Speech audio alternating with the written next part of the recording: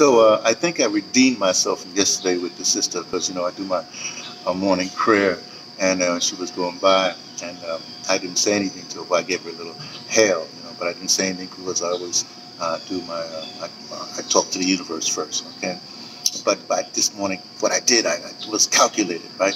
I finished my morning thing, with the thing, but then I started to do, I faced a certain way, and then I started to do the old Qigong thing, like that, whatever, this thing like that, right?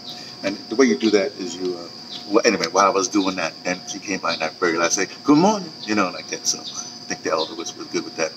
But when you do this thing, you sort of cup your hands like that, leave some hair there. So what you're doing, you do like that, I do like that. I go 1, 2, I go da-da-da-da-da, I do 3, I do this 3 times here, and I do it 3 times there, right?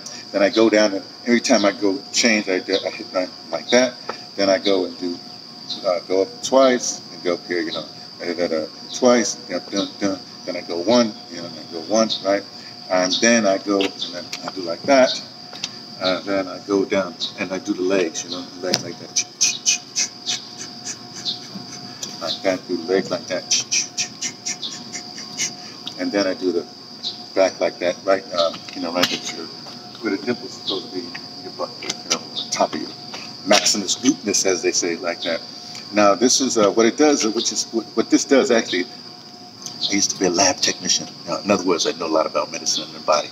Anyway, what I used to do, what I know is that the red blood cells are formed inside your marrow, your bone marrow, right? So this actually excites, the vibration goes through your skin to your bone marrow, so it sort of excites those new red blood cells. Okay, so basically you're helping to form new red blood cells. Ain't that nice?